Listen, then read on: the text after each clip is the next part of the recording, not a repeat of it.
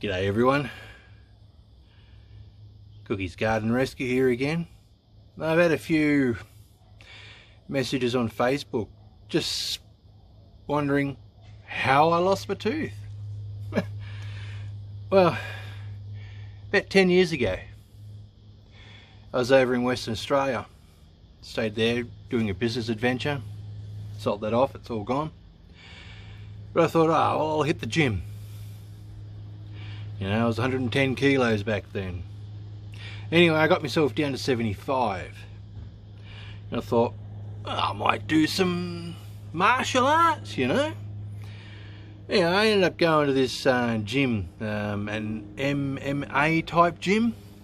And first time I walked in there was a guy teaching Muay Thai. So I thought, well, why not? I'll see how it goes. Anyway, I got my first lesson for free and I loved it. Was doing that for 3 days a week, and after 9 months the guy teaching me said, would you like to have a bout? I said, okay, I'll have a shot. He said, I don't normally let people have bouts, but I was such a type of student that learnt, listened and used what I learnt. So comes to the day where the bout's happening, and opposite me was this guy, probably about 20 years younger. I was 40, he was about 20. He's been doing it for 18 months, a year and a half. I said, yeah, okay, I'll have a bout. Anyway, he had the gear on, the mouth guard, all that sort of garbage, and it went. Long story short, I won that bout in 1:12. Yeah, I did a spinning elbow hit to the poor bloke and actually knocked him out. So that was it. You know, I thought, oh geez, I didn't really pick up a sweat in this one. Anyway, all the praises, the old pats on the backs from everyone, all that sort of shit. And another 3 months go past.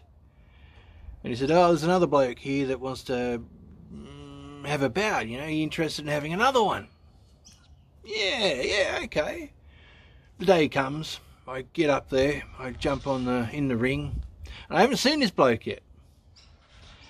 And this bloke comes running out like, you know, Rocky, you know, coming down towards the ring, and he was built like a brick, you know, shit house. I'm thinking, holy crap, what have I got myself into? Anyway, we go in, and he's just going, I'm gonna kill you, I'm gonna kill you. Mate, I thought this was a friendly bout, you know. But he was 6 foot and I'm 6'1" and a bit, you know. He's 100 kilos, and I'm thinking this is a bit unfair, and he's just, you know, all these muscles, and I'm thinking, oh Christ. And the guy that was coaching me comes up and he says, this guy's a hothead, he'll come running straight at you. I said, okay mate. And he said, you know how to fight these hotheads, you know, I've shown you, you use them, you wear out some of their stamina. So that was it. And these are 3-minute bouts, three rounds. And the first round comes through and we get to the end. And I've knocked him around a bit and he's starting to bleed. He's got a cut underneath the eye. Anyway, they're fixing him up. And the guy teaching me comes up and says, you know, they call off the fights here if an opponent's bleeding too much. So, okay, I'll keep that in mind, see if I can open it up maybe on both cheeks. Well, it's gone ding, we've gone out. He's come running at me again and I've just sidestepped him. And he got a bloody good shot in, didn't he? He got me right on the chin with my mouth guard. And all of a sudden I could taste blood all the time. I'm just thinking in my head, oh shit, I can't have blood pouring out. Oh no, he's going to call the bout off. And I just kept swallowing it, you know. It sort of made me angry as well, but I was trying to focus that anger on him.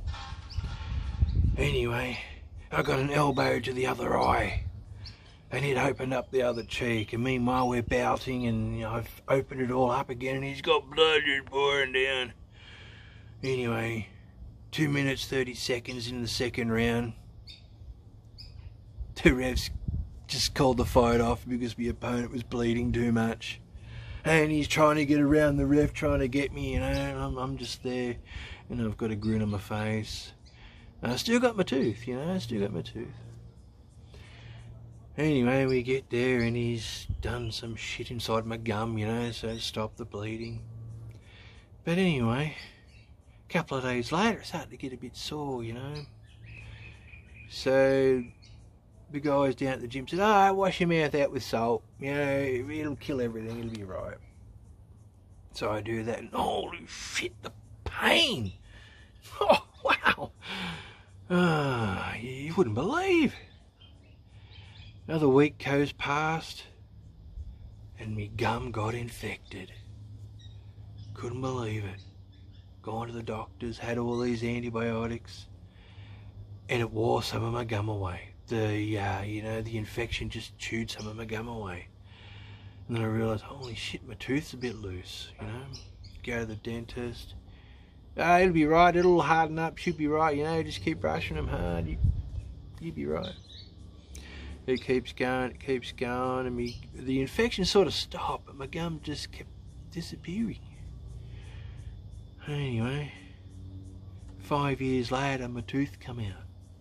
I'm going, oh Christ, I'm going to be gummy. Nothing wrong with that, people, nothing wrong with that. I'm thinking, oh, I'm going to have some dentures put in. Till I get how much it bloody costs. So I thought, forget that, I'll live with one tooth missing. And I'll say I was a fighter and I lost a tooth and about, But yeah,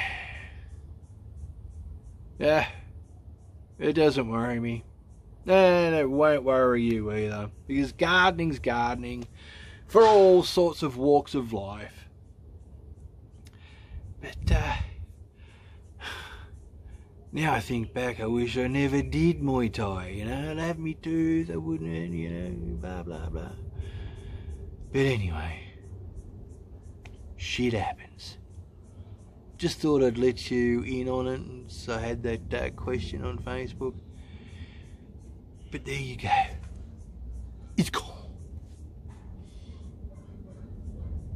Okay, I lisp a little bit more now.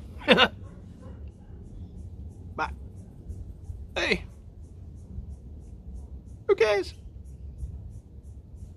Not me. Alright. Till next time. Cookies. Garden rescue shall return. Bye for now.